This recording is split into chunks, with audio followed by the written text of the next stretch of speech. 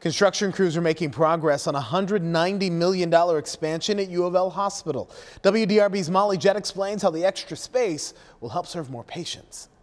UofL Health broke ground on this project about a year ago. Crews high and low have made a lot of progress. Hundreds of workers, power tools, and heavy machinery, bringing UofL Hospital's expansion to life. It's like adding another hospital here where the hospital is. Ken Marshall, UofL Health COO, says the West Tower will allow the hospital to treat more patients and reduce wait times. If you look inside of our hospital right now, you'd see every bed full.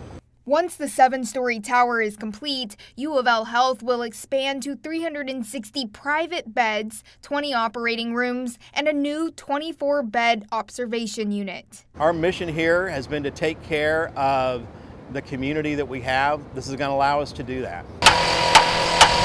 Crews have already moved city water lines, laid new pipe, and started building the foundation of the elevator shafts. Construction for 2 sets of elevator towers. There's a public elevator set and a patient elevator set. That's those big concrete things. Right now is the base of those, and they will form the walls that'll help stabilize the building as it goes on up. The majority of the tower will house patient rooms. We're off and running and on schedule. Marshall says UofL Health has already started looking for nurses and people to fill support positions. This project is something we've been looking at probably for the better part of a decade, and it's finally coming to fruition. They expect to open the first floor to the public in January of 2025, and then they'll continue to build up. In downtown Louisville with photojournalist Jonathan McKimber, I'm Molly Jett, WDRB News.